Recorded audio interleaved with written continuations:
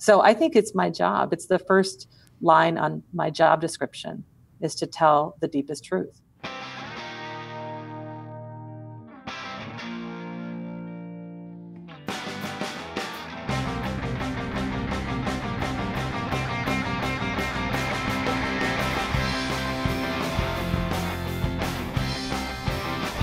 This is A New Angle, and I'm your host, Justin Angle, marketing professor at the University of Montana. This podcast is my chance to speak with cool people doing awesome things in and around the great state of Montana. We are proudly underwritten by First Security Bank and Blackfoot Communications. All right, welcome back. Thanks for tuning in. Before we get to today's episode, just another reminder, if you like what you're hearing, please help us out with a review, help us out with a share, just telling your friends. Visit anewanglepodcast.com and drop us a line through the feedback form. We just want to hear what you think of the show and how we can make it better. And again, help us spread the word and grow the audience. Anyway, today's episode, I am super jazzed about. I got the chance to speak with best-selling author Cheryl Strayed, author of Wild, Brave Enough, Tiny Beautiful Things. She writes this really important advice column called Dear Sugar. Cheryl was here to give the Presidential Lecture Series speech a couple of weeks ago, and I was fortunate enough to get some time on her calendar. She was super generous with her thoughts, with her insights, and her wisdom about writing, about how to be truthful about grief, how to get to the essential truth of human emotion. And it was a conversation that I really enjoyed, and I hope that you will too. So without any further ado, I bring you Cheryl Strayed. Okay, so we're here today with Cheryl Strayed. Cheryl, thanks for coming on the podcast. Thank you for having me. It's a delight to be here. You know, I was really bummed that I didn't get to meet you in person during your recent visit, but gosh, you really brought the house down Monday night as the Presidential Lecture Series speaker. And I got to say, the community here, campus, the town, everybody's buzzing about your visit. So thank you. Oh, I am so delighted and touched to hear that. Thank you so much. It was an honor to speak to such that full house. I think all the seats were taken, and it was just really heartwarming to look out and see all of those beautiful faces there on Monday night. Yeah, and that has to be, I mean, I'd love to kind of get into that with you. It's got to be really interesting from your standpoint, with the success of all your writing and your work to now be kind of welcomed into the many communities as an inspirational speaker. I mean, you've developed quite a platform. That has to be new for you. Yeah. And it's one that I really kind of, when I say I developed it by accident, I don't in any way mean to diminish the fact that I've also worked incredibly hard for a long time. Yeah. But I certainly, when I began as a writer, I never imagined myself as a public speaker or even as someone who would be inspiring to other people. That was something that happened that was sort of born of the response to my work. And I realized that people wanted to really hear me, I guess, talk about some of the experiences and the values that are, sort of underlie my approach to writing and life and art. And so, yeah, I feel like I sort of accidentally became an inspirational speaker. And I'm always honored when people say they found whatever I had to say or whatever I wrote, that they found it inspiring. Well, and that's, I mean, that really speaks to it. I've been familiar with your work. I've read Wild and just really kind of just amazed by just the power of the writing. But until that presentation on Monday, I really had no idea kind of the cultural force that you are in this community in particular. One moment we were just discussing before we went on air about this young woman. She's here. She moved from Vermont to Missoula and is working for AmeriCorps, and she got up basically to ask a question and had no question to ask other than to tell you how much that you've inspired her. And that has to feel pretty darn special. And then it also speaks to people are really kind of buying into your work and finding inspiration there. Yeah. And what's interesting to me is that, as of course she stood up and she told us about both of her parents dying. And that's always, every time I meet somebody who talks to me about their loss or their struggles with any number of issues, many of these things that I've written about in Wild or Tiny Beautiful Things or any of my work, I always feel honored that I'm getting to have that individual interaction with a reader. But what I've also learned is she is so not alone. That I've met Right. people like her all over the world. And it's been a really moving experience to see, we experience our losses and our sorrows, obviously, individually and originally. But what I've seen is how universally we are connected, not just through our joy and our triumphs, but through our suffering. And so when I have an experience like that, I meet that young woman in Missoula, but I've met hundreds of thousands of her Sure. all around the world. So there is that thing where it's always the specific is the universal. Yeah. Yeah. And, along those lines, you got to spend time directly with some of our students in the Davidson Honors College. And part of our, your book, Wild, was the Grizz Read, which meant that all freshmen sort of read it at the same time and have been going through a curriculum built around that experience. One of the things I was thinking about is what went on in that classroom. Did you get any good questions from our students? Any that surprised you? Oh, yeah. I always get great questions from young people when I visit classes. And I loved so much how vulnerable they were in their questions. I think that that's one of my favorite things about what happens when people engage with my writing, because I'm so honest and vulnerable in it, and really writing about things that we often don't talk about, especially talk about in situations like, college classrooms. Right. Essentially the emotional life, the inner life.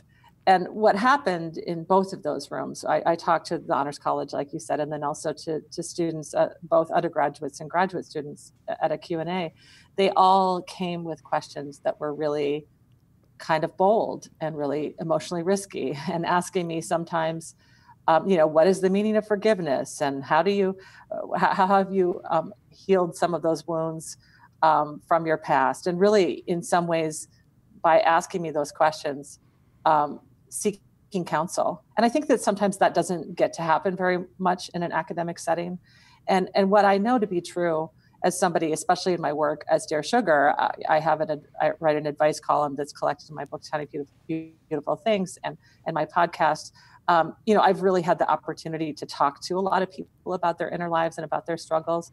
And I think that those things, even though we make them invisible in an academic setting, they are not invisible. Who we are and what we're struggling with and what we're afraid of is always with us. And it's certainly with us as we're on those learning journeys that college students are. And so it felt like a privilege to talk to. Many of them were, 18 years old. I couldn't believe when I said I was telling them about my Pacific Crest Trail hike in 1995. And I said, well, how old were you all then? Right. And they Not were born like, yet. We weren't born. And I said, that's impossible. But it is possible, it turns out. Yeah, I'm starting to see birth dates on transcripts that have a 2 at the beginning, and it's very depressing. Yeah, and speaking, as I said, I wasn't at the student events, but there's one student at your talk that got up and asked such a courageous question, and a part of the story that you might not have seen. It was the student that asked you about your mother's ashes and the scene from the book when you swallowed the ashes, or the leftover bone fragments, and that was a powerful moment. But that student was on the side of the room in front of us, sort of sobbing, trying to gain the courage to ask you that question, and to see her kind of step up and be so vulnerable in that moment was really inspiring. Wow. Yeah. I really have gotten used to people having that kind of reaction. And I think it really is. I talked about this Monday night in so many ways.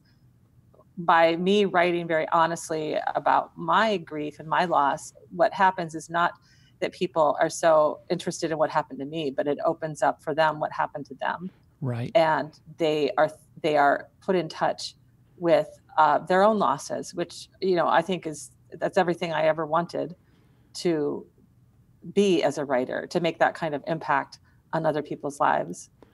And how do you know? That's something I was thinking about. You mentioned that particular part of the book being, you wrote that sentence or that paragraph or that passage, and you felt like it was too much. And you had this great expression in your great phrase in your talk. You said, well, that's the job of art. And it got me thinking, like, how do you know as a writer when you're approaching that? And how do you know when you get it, and and then I suppose at that point there's a question of if and how it will resonate with others. Yeah. There's a kind of popular phrase that I heard a lot when I was an undergraduate and graduate student and really apprenticing myself to the writer's craft. And it was no tears in the writer, no tears in the reader. And I think that that's really kind of true. Yeah. When I know I've written a passage, a scene, a chapter, a sentence that electrifies me or makes me feel like, like that sense of terror or fear or sorrow, I know that I've told a very powerful truth, and that I've really taken that courage all the way to the limits. And very often, as I said on Monday night, my first impulse is to protect myself. Sure, and to say, naturally. It's too much. Okay, I swallowed my mother's ashes. I swallowed a handful of my mother's ashes. I'm not allowed to say that. I'm not allowed to write that because people will think this is too much. This woman is crazy. And every time I've done that, I first say, I'll have to take that sentence out or that scene out.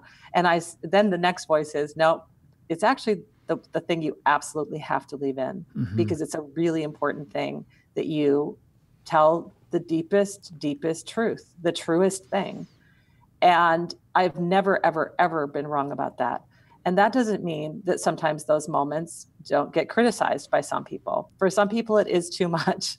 But yeah, it is art's job to challenge us. For most people, I will say that scene with the ashes, I've had a few people criticize me for it, mock me for it.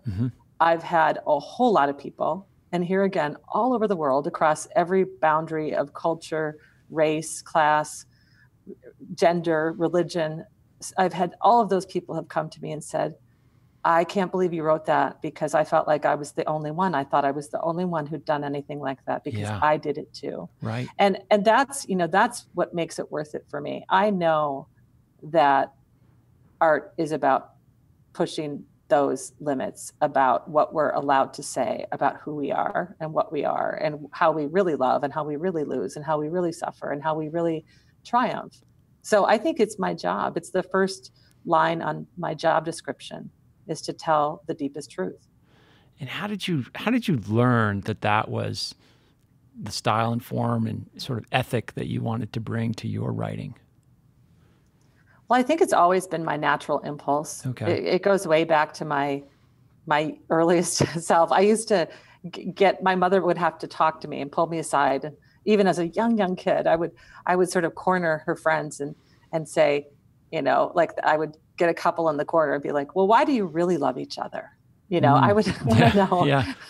I would want to know. We're getting questions like that from our daughters right now. They're 6 and 8, and they're starting they have these, like, the questions have such innocence, but they cut really deep.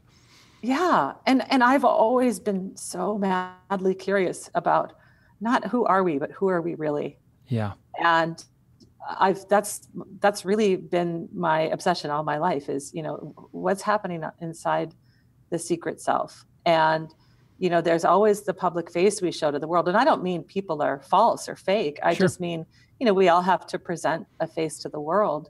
And what I'm curious about is what's happening behind that face and in that body and in that mind and in that heart. And so, it began there. And then the writing I loved most took those kinds of risks as well. And I started to apprentice myself to that craft and writing is so much trial and error. For me to figure out too. I mean, I think one of the most complicated things when we talk about this is a lot of people misunderstand what that means. When I talk about being emotionally vulnerable and honest on the page, that's a very different thing than saying, okay, I'm going to sit here and write down like all the terrible things that have ever happened to me and all the terrible things I've ever thought or done. And that's art. And that isn't art. This isn't about just pouring out everything in a sort of confessional, uncrafted form. I'm not advocating that. I'm advocating, really a high level of consideration and craft, but always going to that place where you are being as vulnerable and honest as you can possibly be. And you're making big contributions to kind of how we conceptualize and think about and talk about grief and grieving. And, that came up a couple times in the discussion on Monday was, hey, the way that we as a society grieve and talk about grief is kind of broken. And I wanted to ask, like, what do you think are the right ways? Like, how should we be modeling grief and grieving in our children and in our communities? I think that we need to move away from this idea that we can protect people from their suffering. And so often when we're trying to protect people, what we're doing is actually isolating them and silencing them and ignoring what's very real for them. And what I mean by that is I felt that when my mom died when she was 45 and I was 22, and I really was in so much pain. I mean, I was in so much pain. It felt as if I could hardly breathe. And yet, if you knew me during that time, you would see me and I would seem to be functioning. Sure. I would seem to be, I went to school and I did my job and I attended potlucks and, I did all the things that people do. And I think it's because people they didn't want to in some ways incite my sorrow. So they would, pretty quickly after my mom died, stop mentioning it.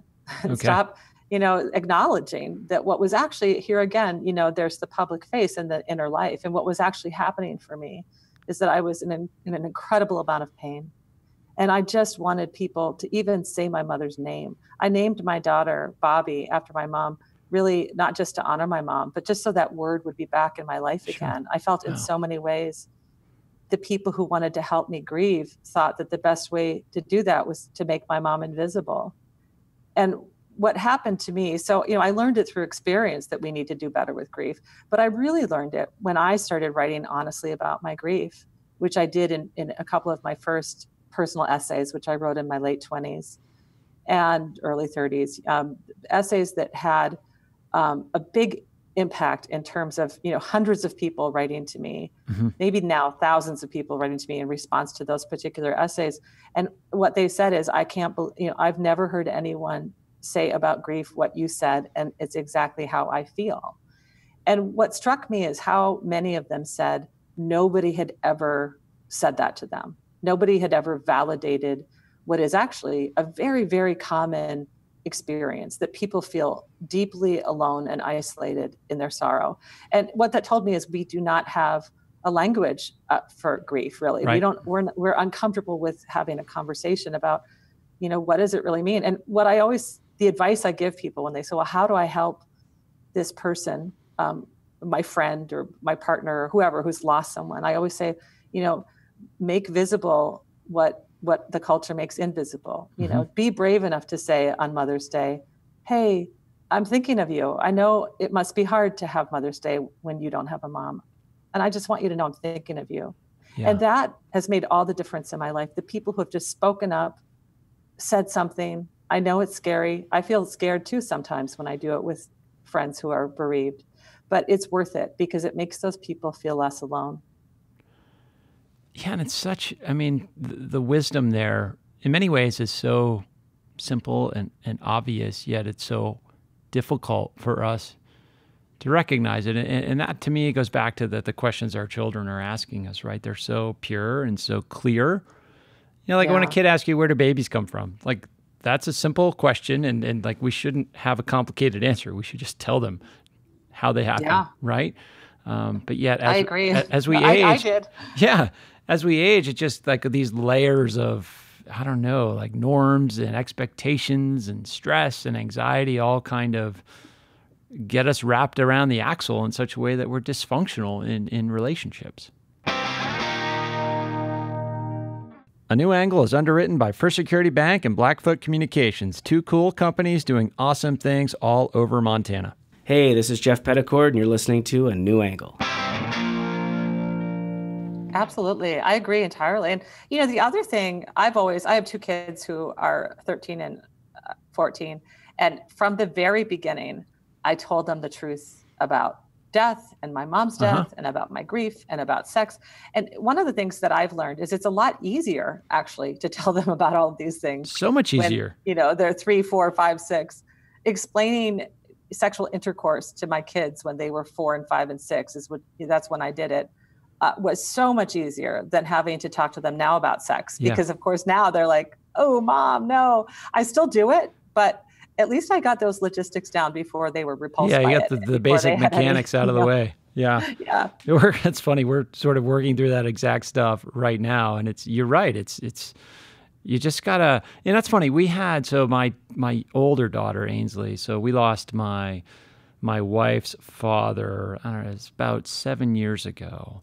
And so our daughter, Ainsley, was about 2 years old at the time. And we sought some advice on how to talk to her about it. And a psychologist that we spoke to said, you have to be concrete. Just tell her exactly what's happened, that her grandpa has passed away or died, and you will not talk to him or see him again. And I felt like the process of explaining this to our daughter in concrete terms, of making the effort to make it clear and concrete, actually helped me deal with my own grief and help my wife deal with her own grief in the sense that it just cut the issue down to its truth. Mm-hmm. Yeah. And I think we forget how recent that kind of advice is. Yes. My grandmother died when I was 3, and there was a very different message. The parents were being told, well, don't mention it. Don't bring her to the funeral. Don't, just say exactly. She's gone away on a trip, and I think that kind of idea that we're protecting children. I mean, I don't think that any intentions were bad, but I think that that's wrong, because of course we do know when somebody is gone and we'll never see them again. And we can either have bewilderment around that and a sense of confusion and isolation, or we can have honesty and openness and the ability to talk about the emotions that arise when you have to tell somebody you're never going to see that person again. And right. We're all going to die. That's another one. I mean, how do you tell your children that they're going to die someday too?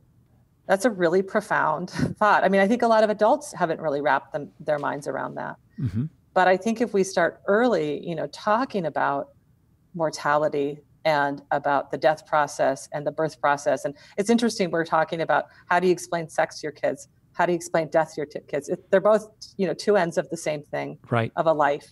And I think that, I guess what I've learned in my life is every time you do express the simple truth, it always leads to good things.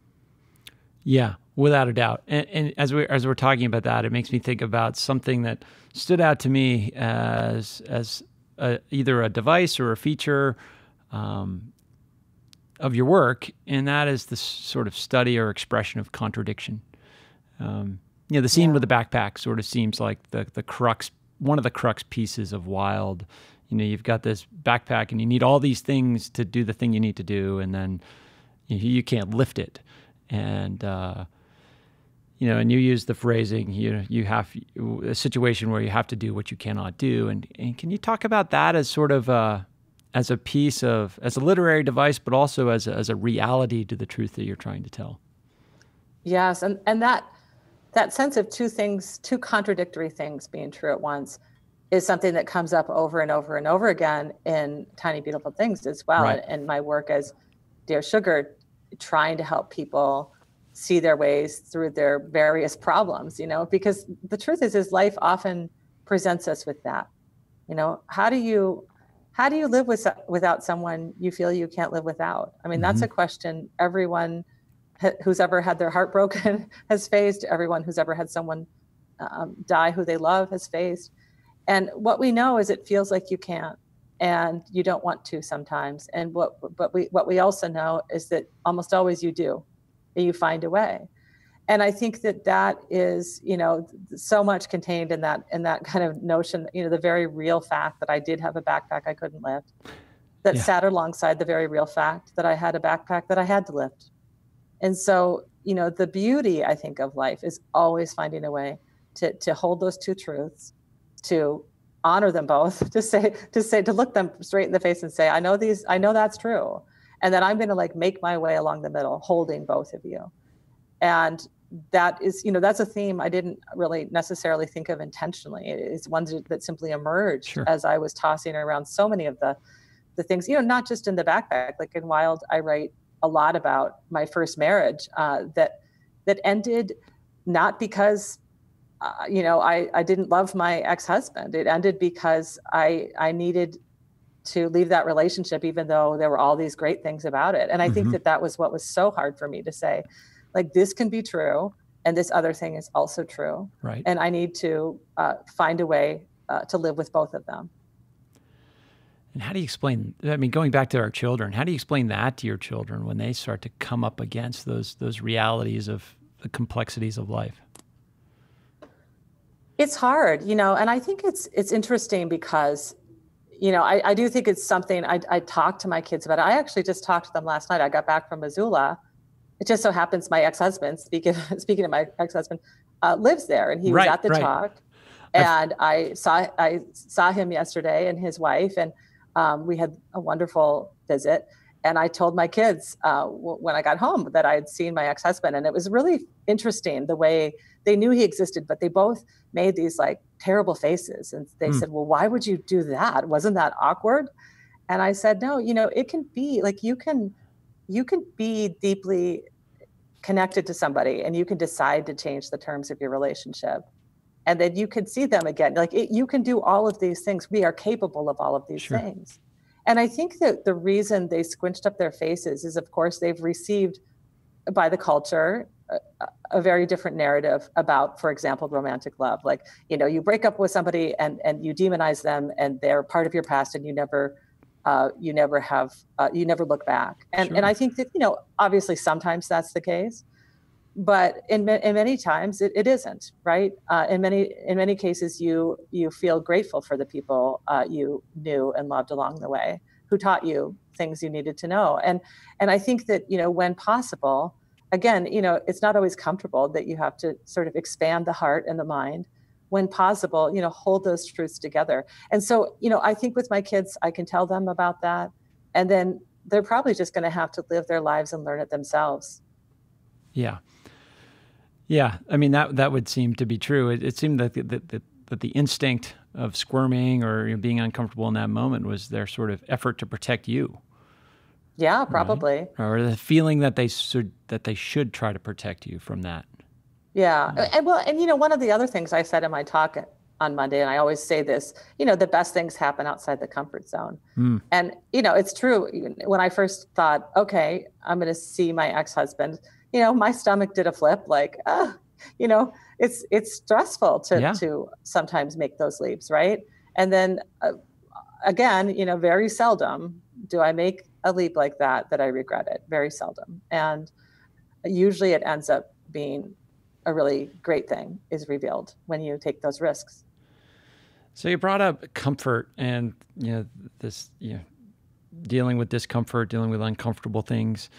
And it makes me think, this is a thread that we've sort of had on this show. I've talked to a couple of different musicians, professional musicians, and about the process they went through to sort of make it as a musician, and how their art was inspired by a certain set of things that then changed when they achieved success, or some of them changed and some of them didn't. So that's one thing I'm interested in with your work. I mean, you've achieved tremendous success, but you don't see, or not many people, not the same number of people know you now that knew you before, right? But how has life and your work changed as you become public, your profile, as you've developed this platform, as you've achieved financial security, moved into a role as a parent, all those things? How has that changed your relationship to your work? It's such an interesting question because honestly, I feel very clear, and maybe this is unfortunate, I don't know, that I feel like my relationship to my work has not changed. Okay. I still feel riddled with self-doubt and fear and anxiety about writing. Will people love it? And then I always have to go through that same cycle of acknowledging that there's nothing I can do about it, whether they do or not. I can only do what I can do. I can only write my best work, to try my hardest to create work that feels like the right thing to me, that feels meaningful to me, that feels like I'm doing what I hope to do as a writer and an artist in the world. And it's really not up to me how that's received by others. I don't have any actual control or power over that. And this is what I always went through as a writer. Those same that same cycle of, I guess, doubt and acceptance, and always maintaining the stance of humble persistence. And that's true. That was true when I was agonizing over writing my first book, Torch, and thinking, maybe I can't do it. Maybe it's just too hard. Maybe it's too much. And what if everyone rejects me, and all those things. And that I finally just persisted and did it. And that's how I wrote Wild. And that's how I wrote Tiny Beautiful Things. And that's how I wrote every essay and story I've ever written is, doubt, acceptance, surrender to the process, and come what may. And that's what I'm engaged in right now as I work on my next book. And so I love that. Of course, you're right. I've had my career has changed entirely in terms of the number of people who read my work or who are aware of me. That the whole, my career now as a public speaker that was born out of that work, all of those things, getting to go to the Oscars and having the movie, on and on and on. And yet the real work, I'm sitting here in my attic office in Portland, Oregon, talking to you right now. And I'm just here in this room doing what I've been doing since I was like 18 or 19, trying to tell a story, trying to craft a sentence, trying to make a feeling on the page. And that's a very unchanged part of my life. I would suppose that clarity allows you to keep doing it. Yeah. And, I never think, like, it's always funny to me when people say, well, did you know that Wild was going to be a bestseller? And, nobody knows that anything's going to be a bestseller. And if you are sitting there writing something that you think is going to be a bestseller, I would say you're doomed, because writing just doesn't work that way. You can only do what you can only do your best work, and what happens to the work in the world isn't really up to you. Although therein is sort of another kind of form of contradiction in the sense, right? You've talked about how for your writing to work, it has to get to the deepest, darkest, innermost truth. And you can't be thinking about what others will think of it. Yet that matters too, and that's important too, in the sense that the more it resonates with other people, the more people read it, the more your message gets shared, the more influence you have, the bigger platform you have to share that message more broadly. It's interesting that this highly and I mean this in the most positive way possible, this highly self-centered process of finding this truth is the best, or it appears to be the best way to serve others with your writing. Does that make sense? Absolutely. And I should say too, it's true whether you're actually writing about the self, as I did in Wild, or you're writing fictional characters, that as I did in my first book, Torch, which is a novel. You do have to say, you have to go really inward and say, I'm going to try to create these characters, or I'm going to try to make my actual self alive on the page as a character in a way that feels real and feels powerful and meaningful and palpable.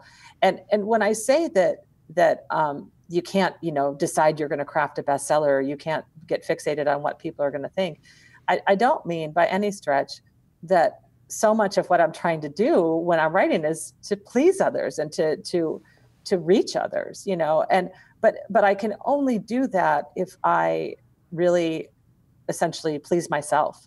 If I say to myself, does this description seem like the right one? Does it sound like this is what the character would actually say? Or have I really revealed my deepest truth here? Have I written the sentence that says, I swallowed my mother's ashes, right? And so that is about a very personal kind of interrogation or examination. And I have found that, if it pleases me, if I find that I've written, when I say I've given it all or written to my own satisfaction, even if I always think, oh, I wish I could do a little bit better, when I get to that place where I'm satisfied, I can usually trust that other people will be too. Do you use readers to help you get there, or Oh yeah, absolutely. My husband is always my first reader. He's just tremendously helpful. Brian Lindstrom is my husband, and he's actually come to Missoula a couple times showing his documentary films at the Big Sky. Yeah, we've quite a vibrant film scene here in Missoula. Absolutely. Yeah. So he's wonderful, and he's always my first reader and my best reader. And I have also writer friends. Sure. Who, read my work, and my editor, who's amazing, Robin Desser, who has just given, she just really reads very deeply and can talk to me about my work in a way that always takes it up a notch.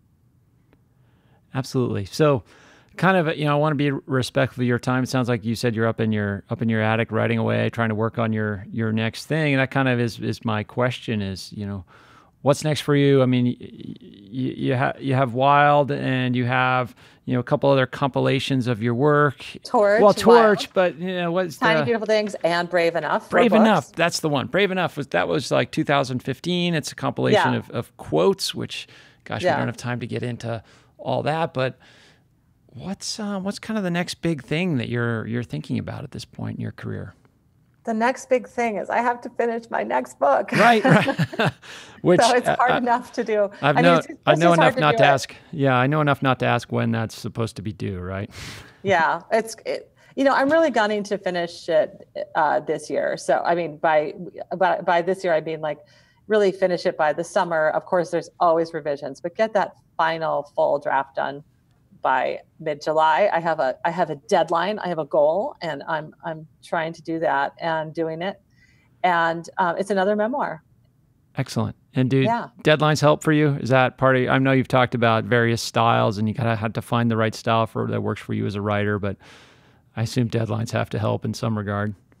Yeah, I think sometimes deadlines have been incredibly useful for me, and other times not. When I'm first writing a book, I need a little more loose time because I do discover so much along the way as I'm writing. And I think a deadline would really thwart that process. But there is a time in the process where I say, okay, I really have to hand over this book.